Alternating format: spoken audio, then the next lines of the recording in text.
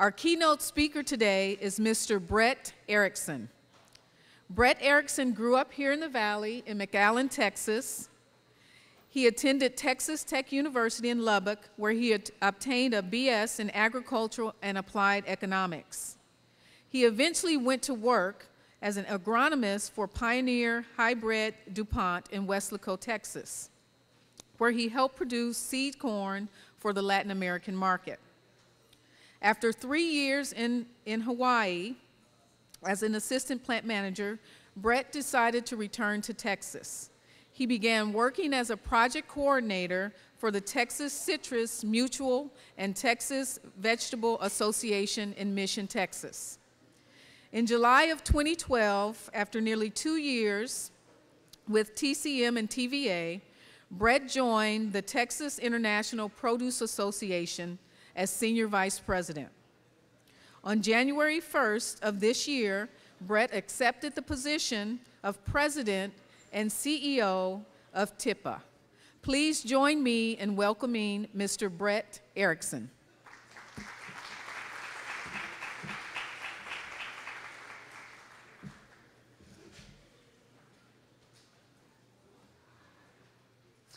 Oh, good afternoon, everybody. Can you hear me okay in the back?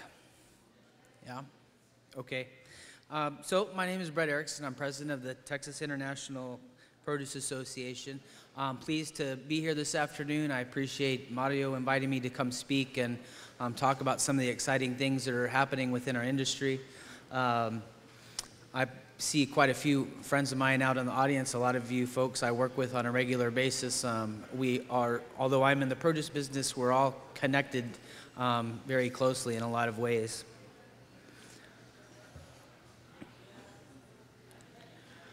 So my presentation today, the title that I was given was El Puente Baluarte, the next economic tsunami for the region. And depends on what your definition of tsunami is, but something is occurring. And there are changes ahead, and there is a lot of opportunity for us. And with that comes a lot of challenges. So she went through some of my backgrounds. I grew up here in South Texas. We moved down here in about 1980. My folks both worked at the university at Pan American.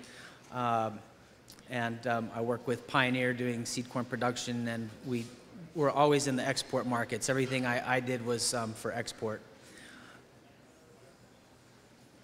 So a little bit of background on the association.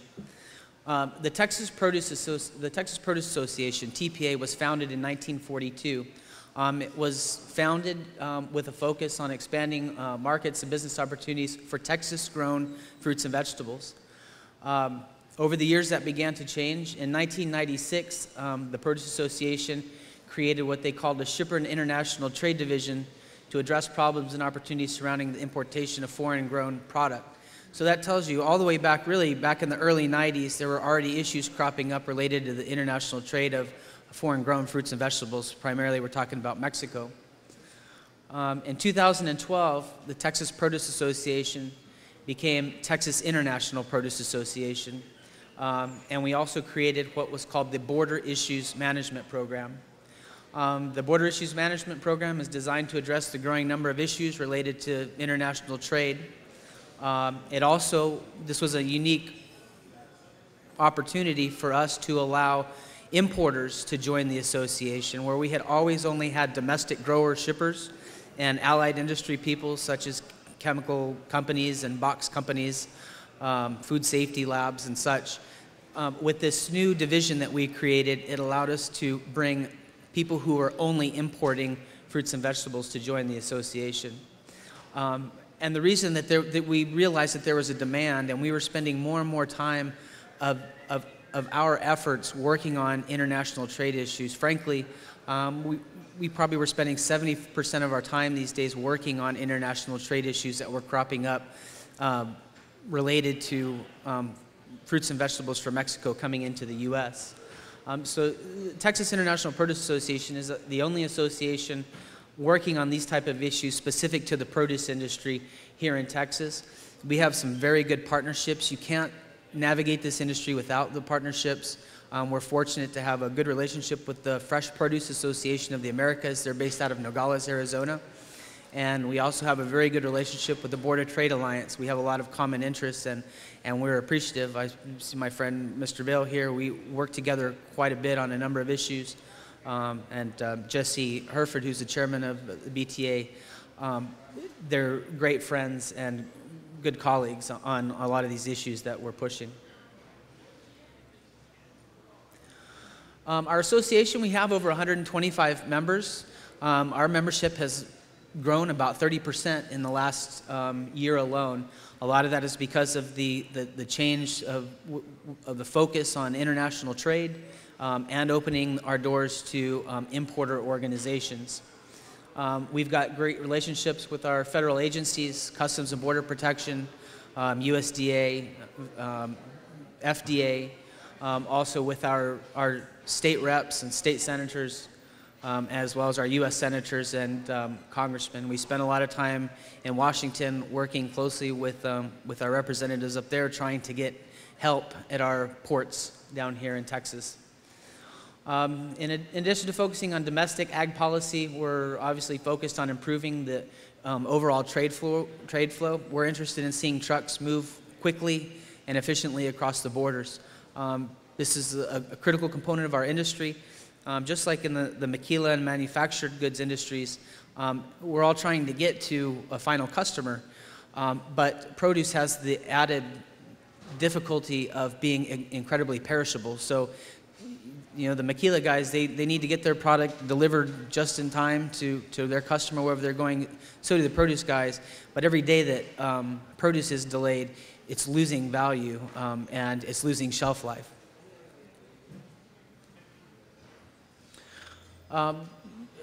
As another thing that we do with the association is we do a couple of conferences a year.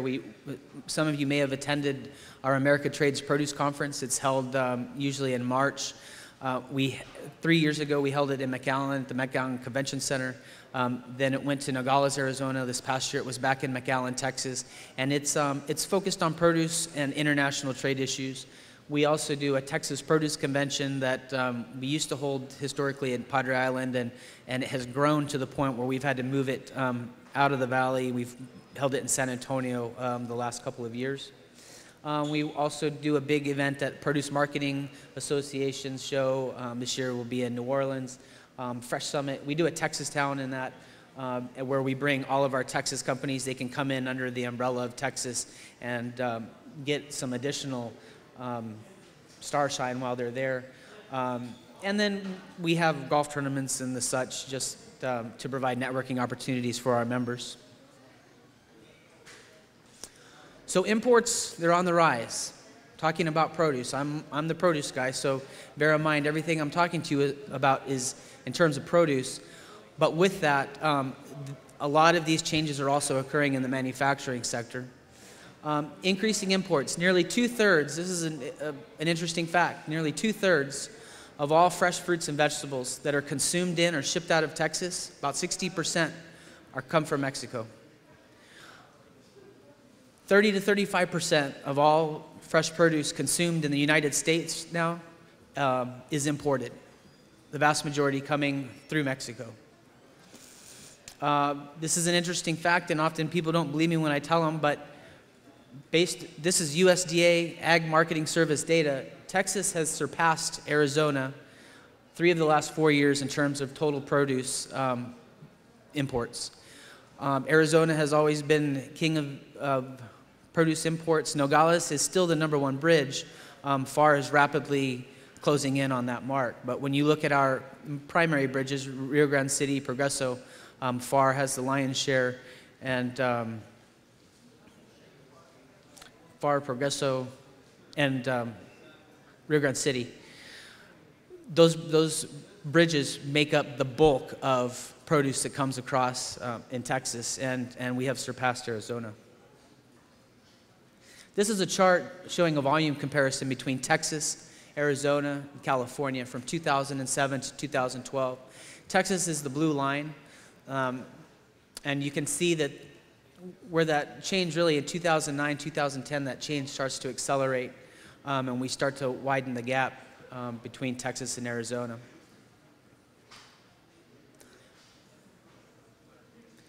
These are 2012 produce volumes by port of entry.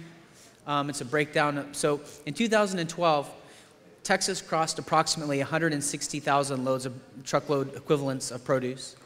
The lion's share was across the far bridge. That represents, that orange slice of the pie represents about 100,000 loads of produce. Next was Laredo and Progreso. They're pretty close. Rio Grande City. And then down the line, the rest are rather small amounts. But far, Laredo, Progreso, Rio Grande City, those hold the lion's share. This is just, a lot of times people say, well, what kind of commodities are we crossing? What type of volumes? This is a breakdown of, in 2012, Texas's top 25 commodities that were imported. At the top of the list, you've got tomatoes. That's consolidated into there's various types of tomatoes, but we consolidate that into all the tomato types, followed by avocados, limes, watermelons, mangoes, onions, and then it goes on down the list.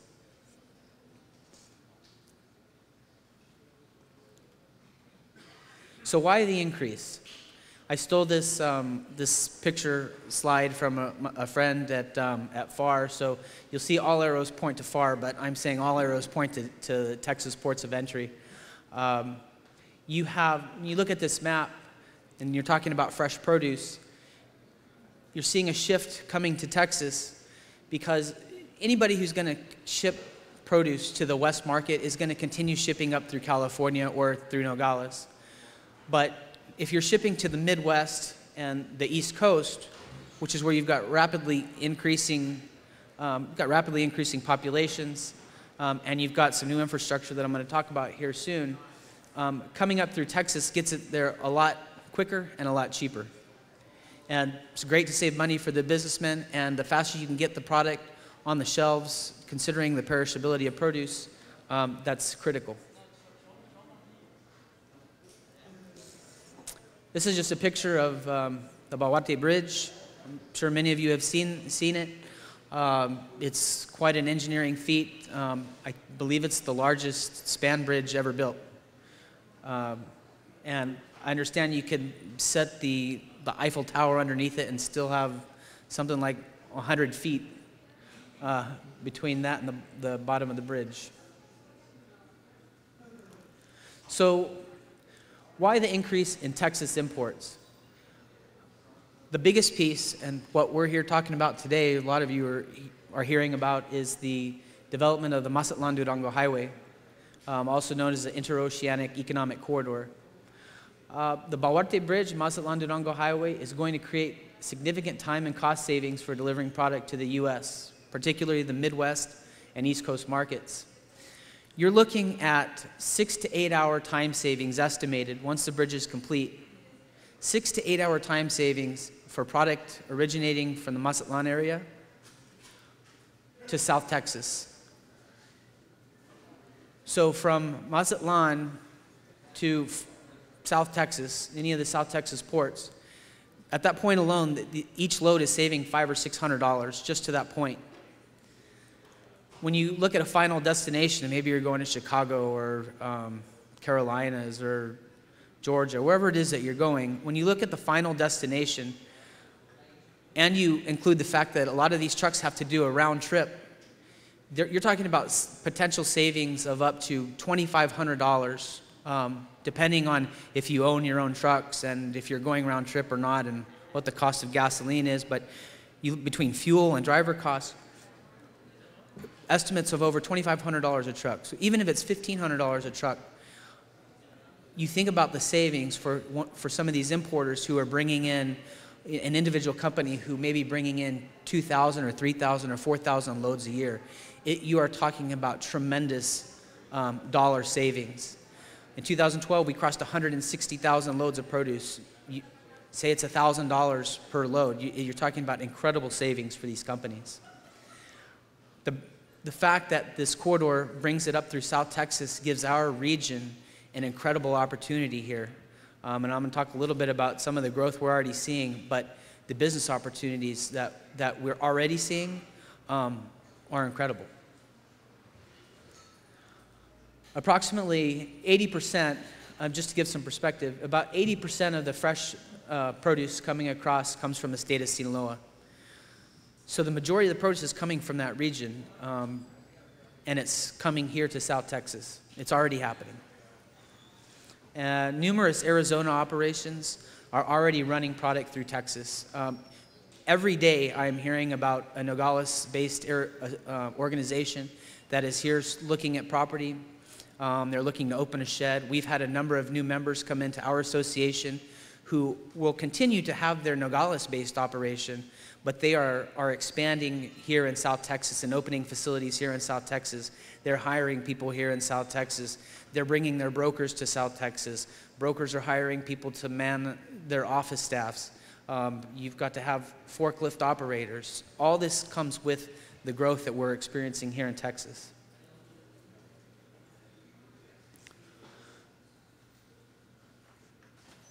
Rapidly growing aside from the fact that we've got the Mazatlán-Durango highway that is basically a pipeline that is going to pump product, money, jobs right into our region. You've got some other factors that are playing in on the growth of produce imports. We have a rapidly growing population. In the next 30 or 40 years, our global population is, I think, supposed to be at 9 billion people. So with the growing population, Texas has a rapidly growing state population. It's a great state to do business in. We're doing very well. We're attracting businesses all the time. People are moving to Texas to do business and live. So you've got increasing demand. So you got to feed all these folks that are coming to Texas, all the folks, our growing population here in the United States. Mexico has been incredibly aggressive in supplying U.S. demand. And a couple of examples I have is there's been huge growth in the avocado market. I mean, you can't help but watch TV these days and not see a commercial for avocados. They're going gangbusters. Tomatoes, Mexican tomatoes, the growth of the greenhouse industry in Mexico in the last 6 or 7 years is something like 1,200%. They provide a very good product, and they can provide it year-round. It's a high-quality product that we can get year-round. So that's why we see such a tremendous number of tomatoes coming in. This is a worrisome piece. The Texas International Produce Association, we do focus a lot on international trade issues and the importation of fruits and vegetables, but we also still have our roots in Texas agriculture, and we still represent Texas domestic interests. I recently saw a report by the Texas Department of Agriculture that stated Texas was losing 200 acres of ag production land per day. 200 acres per day. Now, why are we losing 200 acres of ag production lands a day? One is increasing regulatory pressures on farmers, pesticide safety, and the record keeping that growers have to do, and on the farm safety. Agricultural products and growers, they are heavily regulated, and it makes it difficult for growers to make a living. Political uncertainty. Obviously, we've got a lot of political uncertainty. We haven't had a farm bill now for a while. It's something we've been pushing for some time. Hopefully we get one sometime soon, but without a farm bill, these growers, they don't have the certainty of knowing what they're going to be able to do the following year.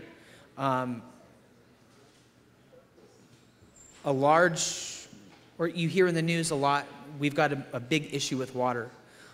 We have been in a persistent drought now for 3 or 4 years. It's cost hundreds of millions of dollars to our agricultural producers. We're fortunate that we had a few weeks of rain here recently. The dialogue going back and forth between Mexico and the U.S. on repaying the water debt, but Mexico have got their water issues as well. We've got an old, outdated, decrepit irrigation delivery system. You look in California, they have water shortage too, but their water delivery systems for agricultural irrigation, they lose something like 5 to 10% of their irrigation water. In our delivery systems, we lose something like 50% of the water before it ever gets to the field. We still use flood irrigation. We've got open ditches. They're cracked. They're broken. You've got evaporation. We lose a lot of water just in being delivered to the field. In the future, that's going to be a significant challenge that we find a way to be more conservative or find more conservative ways to deliver our water. But nonetheless, water shortages add to agricultural issues. You've got an aging farmer population. The average age of a grower now is 60 years old, and you don't have young kids getting into the business. It's capital and labor intensive. They don't have the money to buy land. They don't have the money to buy equipment, to buy a $350,000 tractor. It's difficult for young people to get into the business. So you have fewer growers. You have less ag lands to grow on. And so it's creating demand, and somebody's going to fill that demand. Mexico has been very good about it. Central and South America, Asia, all these are areas that are going to be filling our demand for agricultural goods. So where is the tsunami? The tsunami is happening, or a surge. I say surge generally. We've had a 67% increase in our produce volumes here in Texas in just about the last 6 years alone. We've had double-digit growth 4 of the last 5 years. As I mentioned earlier, Texas has surpassed Arizona 3 of the last 4 years. Arizona businesses are here. They're setting up shop in our towns. They're setting up shop down here in the trade zone. They're looking in Mission. They're looking in Pharr. They're looking in McAllen. The Mazatlán Durango Highway is still not fully functional.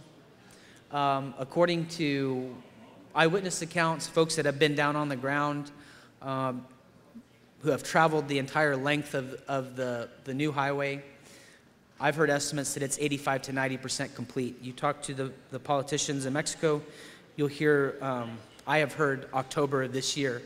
Realistically, we think that based on what we're hearing from the folks who've talked to the laborers and the engineers on the ground in Mexico, that probably sometime first quarter of 2014 when that opens.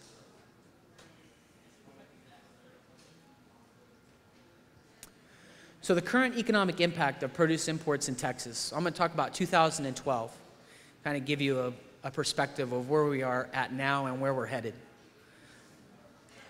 In 2012, we brought in about 160,000 loads worth of produce into Texas. That's an estimated value of about $3.5 billion in product.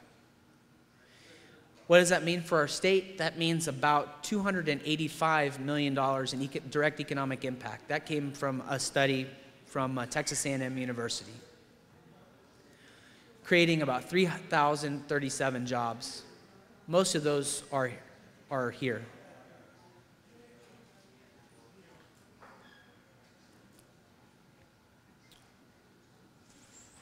So in the next 8 years, we had a study done by Texas A&M University out of College Station, their Center for North American Studies. And I would like to thank Keith Patridge from McAllen, Juan Guerra from City of Pharr, Alex Mead from City of Mission. They partnered with us, and we're a small organization, and we run a razor-thin budget, so we don't have a lot of money, so I had to go begging and pleading, and these guys agreed to help fund the study. But it was an important study because I've been going around for the last year and a half now saying, well, we're going to have tremendous amounts of growth here. We need more federal resources.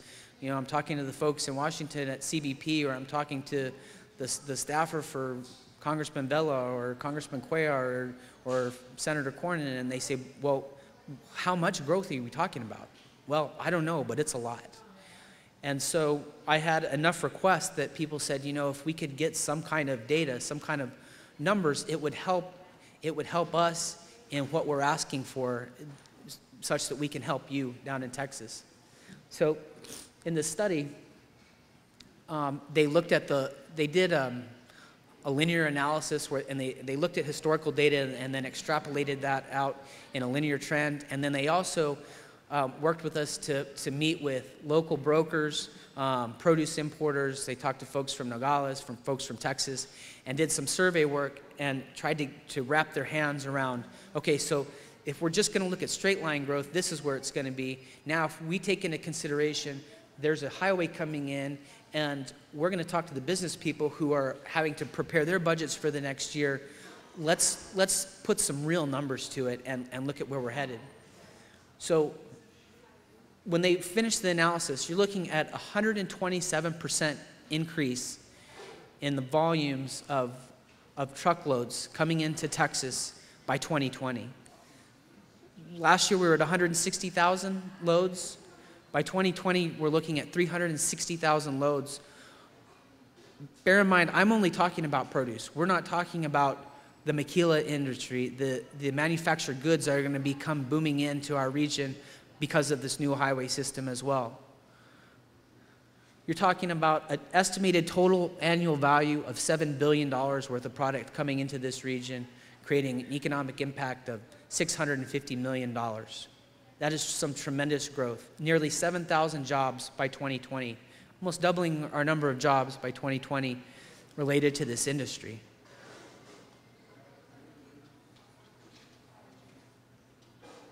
This is just a graphical representation of the growth. The blue cylinders represent actual numbers. The red are projected numbers of straight line growth in addition to the survey information. And the survey, or the tsunami, I guess you would call it, or the surge, you can see the two big jumps in the next couple of years, 2014 and 2015. That's a 30% jump each of those 2 years. Now, whether it starts happening in 2014 or late 2014, or maybe the highway takes a little bit longer, the surge is coming, and that's evidenced by the fact that we're ramping up our volumes here. You talk to our brokers, they're saying, my season has not ended. Generally, I get busy October, November, December. My season hasn't ended. I'm steady all the time. It's like one continuous season just this last year.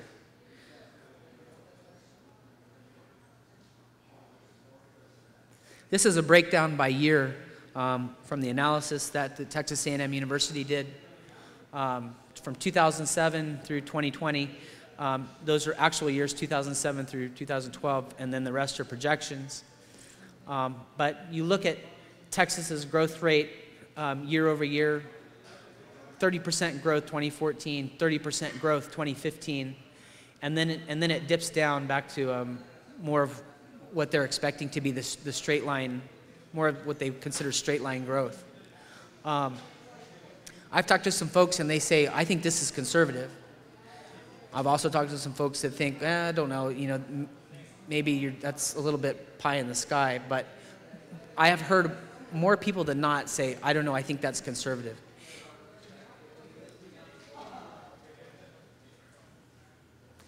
This is another chart here showing the anticipated growth, same numbers, but Texas is the green sections, Arizona is the red sections, California is the blue, and New Mexico is the yellow. And that's the anticipated total growth through 2020. Now you look at this chart, and basically the numbers, as a whole, the numbers are pretty much straight line growth based on their model and based on population growth and demand and new markets opening up and new commodities coming in. But what is different in this chart is that it's that Texas surge that's happening for us because of the Mazatlán-Durango highway primarily. Would be the biggest catalyst for the changes that are already occurring here. So with economic opportunity comes a growing number of challenges. More maquila traffic is coming, we know that. More agricultural imports are coming from Central and South America as well as Asia. There's been difficulties in the last couple of years coming into the seaports on the West Coast, labor strikes and union problems. With this new highway coming into Mexico, they're already running test containers into the seaports of Mazatlán and bringing them up through Mexico. I think we're only going to see that continue. With all that growth, of course, comes port congestion and increasing wait times, which is already a concern that we have. It's a battle that we're fighting all the time. When we're in Washington making our ask, it usually has to do with wait times and that we need more federal resources at our bridges. We've already got a shortage. We're going to have a bigger shortage if we don't get the resources that we need. For Customs and Border Protection, we need more guys in blue. We need more FDA inspectors. We need more USDA APHIS personnel. With all this new product coming in, we also have increasing invasive pest pressures. That brings a whole other slew of problems for the industry. As an association that represents both import side of things and domestic agriculture, one of our top priorities is protecting our domestic agriculture from invasive pests, invasive species. So with all these new products coming in from all over the world, you've got a lot higher number of pests that we haven't seen before coming in. And with that, the USDA APHIS gets more restrictive on their approach, trying to do their job and protect U.S. domestic agriculture from these pests. But it also starts to create backlogs at the bridges, and it creates delays on identifying insects. And we haven't seen this one before, and this one has an antenna we haven't seen, and we need to identify it down to a new level. And now you've got a pest problem, and these trucks are, a pest may move from reportable, meaning we have it, they just make a note of it and send the truck on its way, to actionable. We recently had a problem with that, where they changed the status of a pest that had been coming in for years, but they had identified it, they had the technology to identify it down to a new level because they have a more restrictive approach to all these products that are coming in. And now all of a sudden, nobody can bring in cabbage because this very common beetle, which doesn't particularly pay an economic threat to our industries, USDA changed the status of it, so it created serious costs and delays for folks who are bringing in cabbage and other greens. We've got the implementation of the Food Safety Modernization Act that's coming, and it's going to require, it is requiring U.S. producers to grow and pack their product with much more stringent standards. And there is a foreign component to that, the Foreign Supplier Verification Act, and that is going to require any produce that's imported into the United States, that they're going to have to prove that that was grown and handled just the same way as the product here in the United States. And it's going to be very difficult to police that, especially considering the fact that FDA is short on resources as it is. Labor for the industry, we're looking at doubling the number of jobs required here in the next 7-8 years. We're also competing with the Eagle Ford Shale. They're taking folks away like crazy, working in that industry. They're making good money. I was talking to a broker yesterday. He said, man, we can't get any good help. We can't get anybody here because everybody's getting hauled off to work in the oil fields. So how do we address these challenges? The answer, why a lot of you are here today and why this conference was put on by Mario and STC, is innovation. And whether you're talking about innovative thinking or you're talking about technology, that's how we're going to address the challenges that are coming, through collaborative partnerships, workflow design. You look at what's happening at the bridges and the way that they design the bridges and the flow of trucks. All that is critical, and there are a million things that we're going to need to do. And there's not going to be one silver bullet. There's going to be lots of bits and pieces that we're going to have to fit together to make things work. These are some examples that I thought of took innovative thinking in most cases. We recently had the passage of HB 474 that created an overweight corridor here, basically from the Far Bridge down Military Highway and through the Mission Industrial Park and down to Ansel Duis Bridge. And it's going to allow for trucks to carry loads up to 125,000 pounds. That's innovative thinking because Mexico has, they allow trucks up to that weight on their side. We only allow 80,000 pounds. So a lot of folks were shipping their product with 90 or 100,000 pounds worth of product up to the bridge. Then they'd have to unload it into 2 different trucks. And so now you've got 2 trucks crossing the bridge where you could have 1. Additionally, that overweight corridor is going to save folks a whole lot of money on their shipping costs. I've heard estimates of up to 25% per load on shipping costs. So solutions like the overweight corridor, that's something that can help alleviate some of the wait times at our bridges by reducing number of trucks. APHIS recently announced the hiring of an insect identifier for the far port of entry. Now, I guess you could say that's not innovative thinking, it would be common sense, but it took a lot of work to get that done, believe it or not, to get one person hired at the Far Reynosa Bridge where 100,000 loads of produce cross annually. You would think they would have an insect identifier there, and thanks to the help of a lot of folks, including our friends at the BTA, we were able to get them to hire an insect identifier that is now posted at the Far Reynosa Bridge. Why is that important? Well, because before they were located in Los Indios. So when produce trucks were coming across, the CBP ag specialists would have to, they would collect the insect specimen, they would have to pin it, and they would have to take pictures of certain angles, and then they would email those pictures to the inspectors in Los Indios. They might have to do that 40 or 50 times a day. So now you've got a CBP ag specialist inspector, and they're just taking pictures. They could be doing something else. And of those 40 or 50 insect samples, maybe they couldn't identify 4 or 5, and so they needed the physical specimen. Now you've got to have a CBP ag specialist drive the insect specimen from the Far Bridge to Los Indios, 1 hour each way. So 2 hours round trip that now you don't have that inspector on the bridge doing what they should otherwise be doing. So the fact that we were able to get an insect identifier placed at the Far Reynosa Bridge, that's a big win. Maybe even more important than that is, along with that addition of an insect identifier, working with USDA APHIS, one thing we were pushing for was an expansion of the cargo release authority for these CBP ag specialists. Basically, these guys, they have no authority to say, yes, that insect can pass or it can't. It's very limited, the number of insects that they can do that for.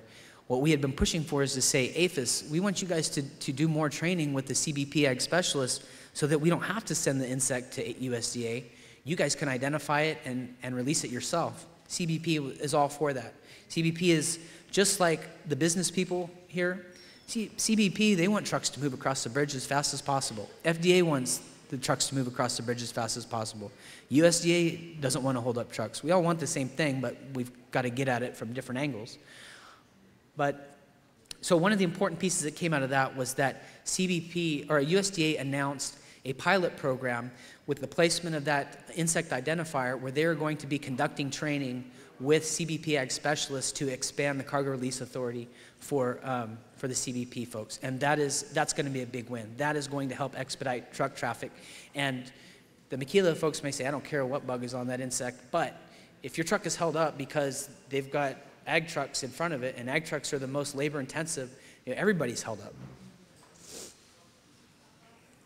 up. There was an import border impact study passed by the Texas legislature with a possibility of a possible state-federal partnership.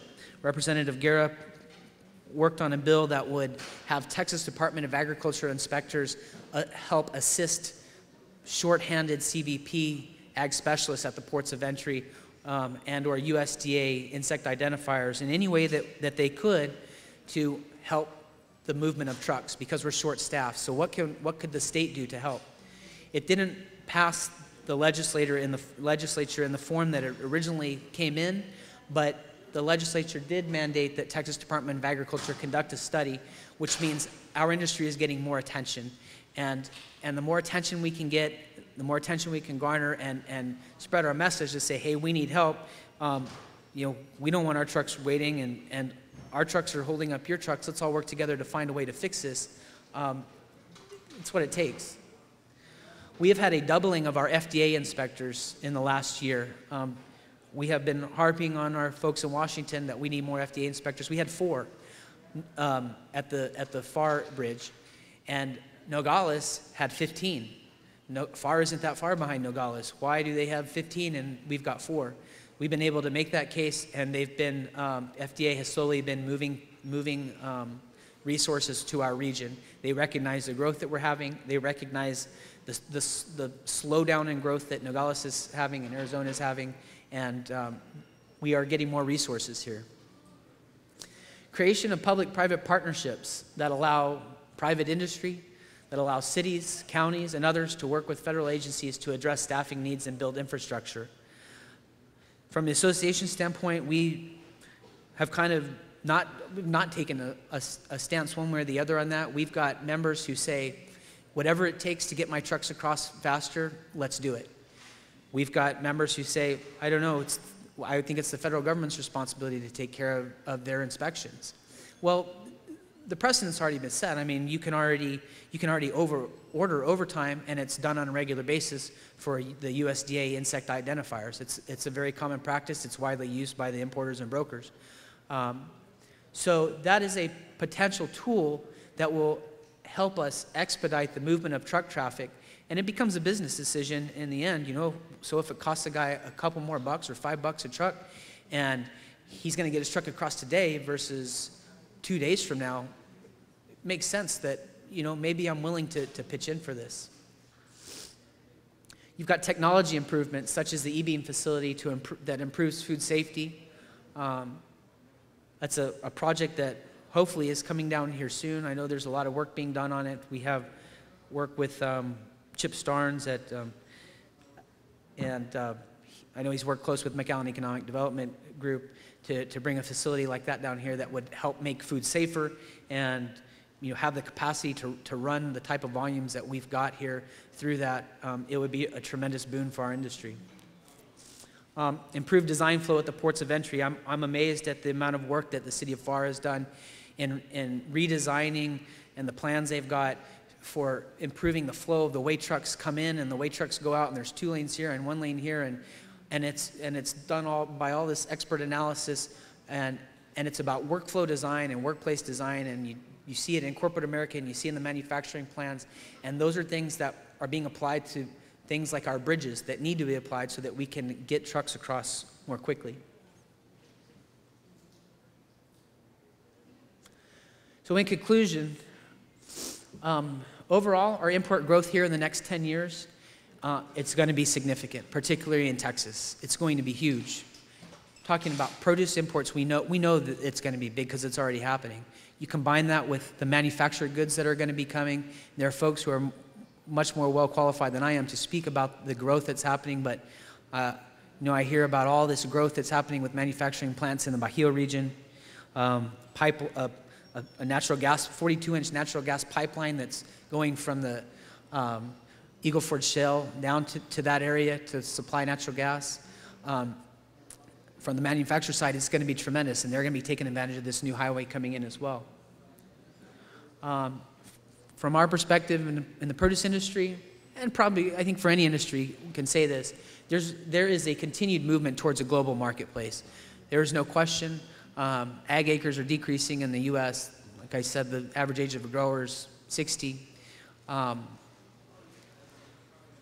You've got to fill that void somewhere, and it's through a global marketplace.